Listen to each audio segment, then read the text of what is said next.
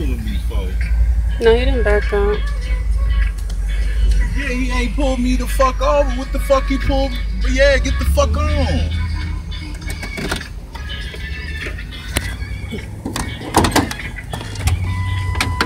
Fucking pulling over.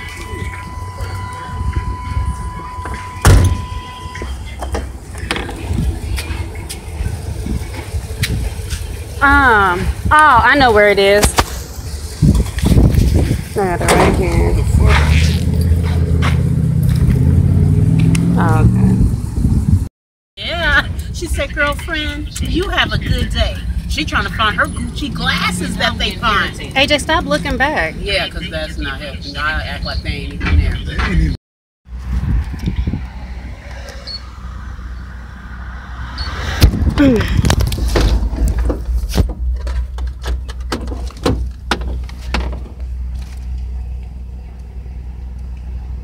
I'm picking up my paper.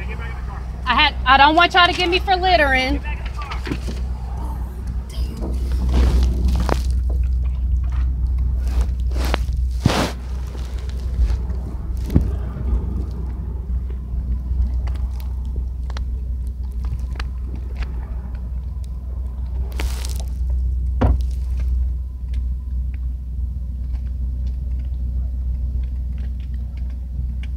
So we're just laughing and kikiing everywhere. What did I do with the phone?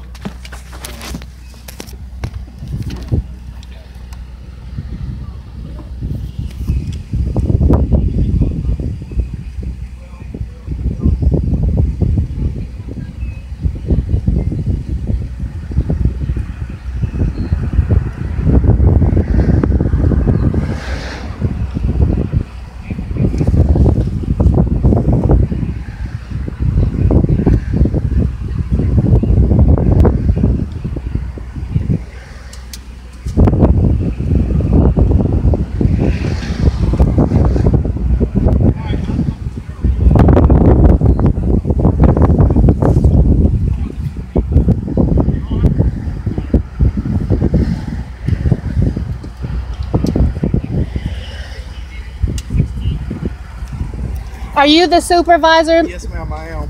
Sir, your people have been following us all week. I have footage earlier of them following us down there this morning. You said they've been following you? You sure it was them? Not these specific faces, but your officers. They have been following us all week. I have footage from there at that gas station. Right. I have footage from down here. Right. Matter of fact, even last week. I don't know what's going on, and this is what I'm trying to figure out is what's going on, because as soon as your officer came up to the van, he put handcuffs on him for what? Okay, all right. I don't know why. I don't know who been following you. Well, let me explain to you. I don't know who's been following you. I don't know why. But the reason why he was stopped, he committed a traffic infraction. So at that point, once he's committed a traffic infraction, the deputy advises him as to what's going on, which he did. At that point, he asked for license, registration, proof of insurance. And state law says that we have the ability, when a lawful traffic stop has been conducted, we can ask everybody, let me finish, we can ask everybody to identify themselves. That's the law. It's not like we just making this stuff up. That's what it is. So, and the main purpose is to them wanting to know who you are, and if you have a valid driver's license, is because somebody's got to drive a van. If nobody drives a van, then we got to tow it. And who wants to pay impound fees when it's not necessary? So that's the whole reason why they're mainly trying to identify everybody in the van. He said running a stop sign because he followed us through from the entrance over there on Progress Village, right, through the village, and then out. We seen him speed up to get to 78th before we turned. He just willingly pulled over because he was 3 cars behind us. He willingly pulled over, and then here he comes pulling behind us. So if he was going to stop us, he should have stopped us back there. He followed us. I recorded him following us. He even waved. Right. Well, here's the thing. He made that up. We did not stop. There was no injured party. There was nothing. This is harassment. Right. And I really would like everybody's names and badge numbers so I can file a report. Everybody who's involved in this stop. Well, let me just explain something to you. I understand you're saying that he followed you for a ways, but here's the thing.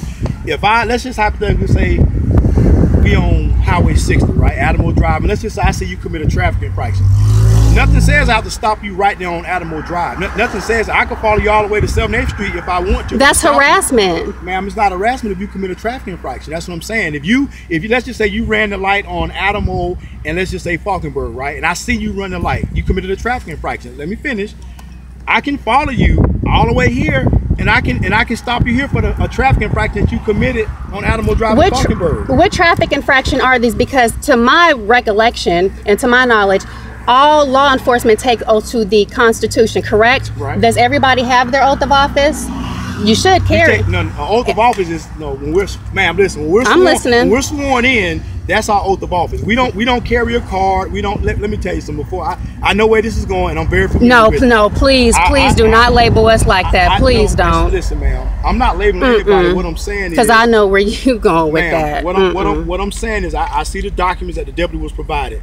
I don't know what else to tell you. All I can tell you is what's factual.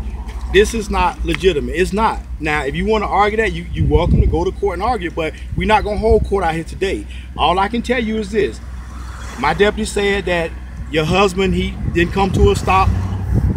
And he pulled that was him an over. excuse. Well, ma'am, after following us and harassing, there's nowhere in the Constitution does it state anything about traffic infraction. You guys are for us, and if you guys are for us, why do we feel so scared and intimidated? Well, ma'am, listen, I can't attest as to what's in the Constitution. All I can tell you is, if you took oath to it. Listen to what I'm saying.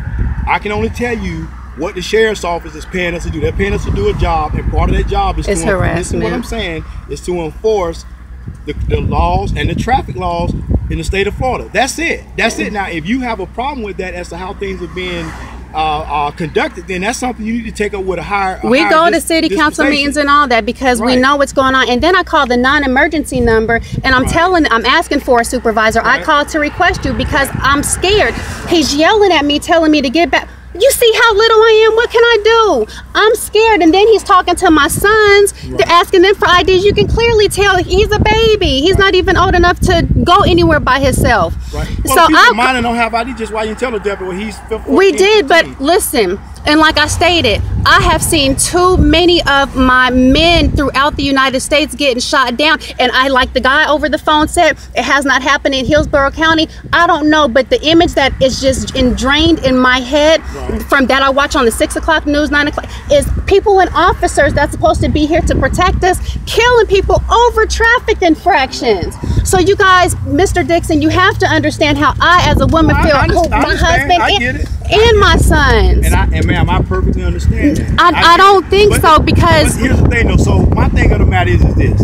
It's as simple as this. If he ran the stop sign, hey, this is my name, and let me just break it down to you. Hey, this is my name. If I have a driver's license or if I don't, it's neither here nor there. You either got one or you don't. If you don't have one, say, hey man, I don't have a driver's license. I run to people like that all the time. License is suspended.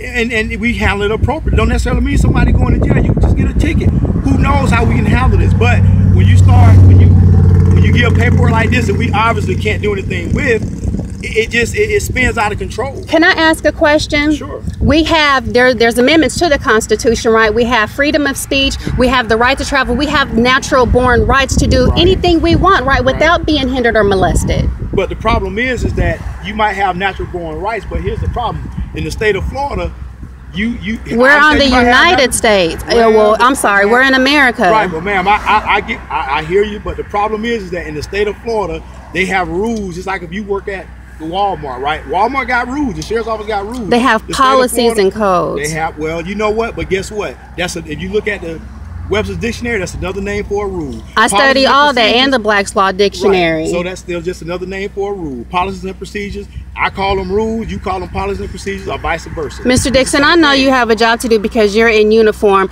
And of course, everybody's going to say, yes, I understand, but you're not going to understand because you don't have a husband nor a son. I don't know if you have sons. Right. But I have a son. Okay. My son's grown, he's in the military. So, but. Ma'am, the fact of the matter is, if he ran the stop sign and he don't have a license, okay, he don't have a license.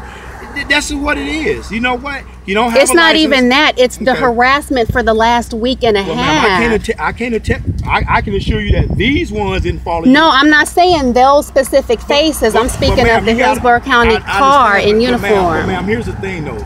So if I go to Walmart and I have a problem with a cashier at the Walmart in Gibsonton, am I just gonna say all Walmarts are bad? No, and that's what you're doing. You're generalizing, you're stereotyping.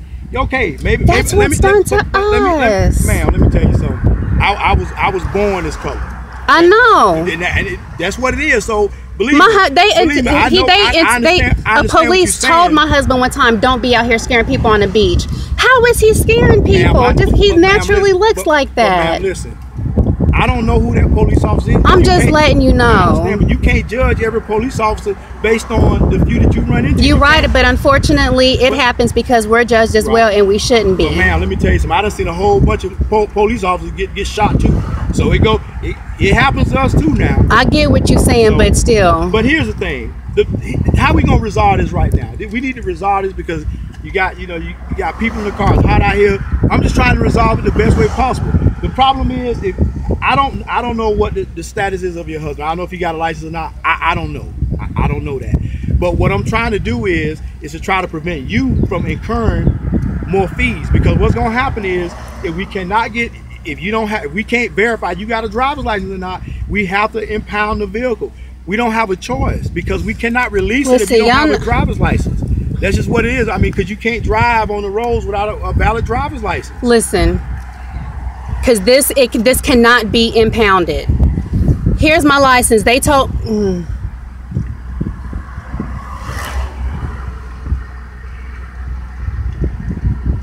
Is it valid? Is it good? Is it straight? I mean, yeah, I've never had anything on me. Nothing. My tags is. So what was so difficult? There's no difficult. The thing is the principle. First, we've been followed. He followed us throughout the village and then said we ran a stop sign.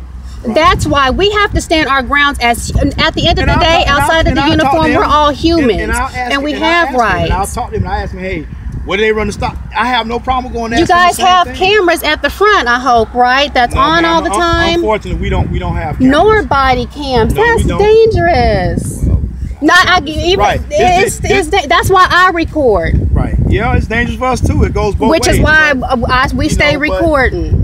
That's something they haven't issued us yet. So, like I said,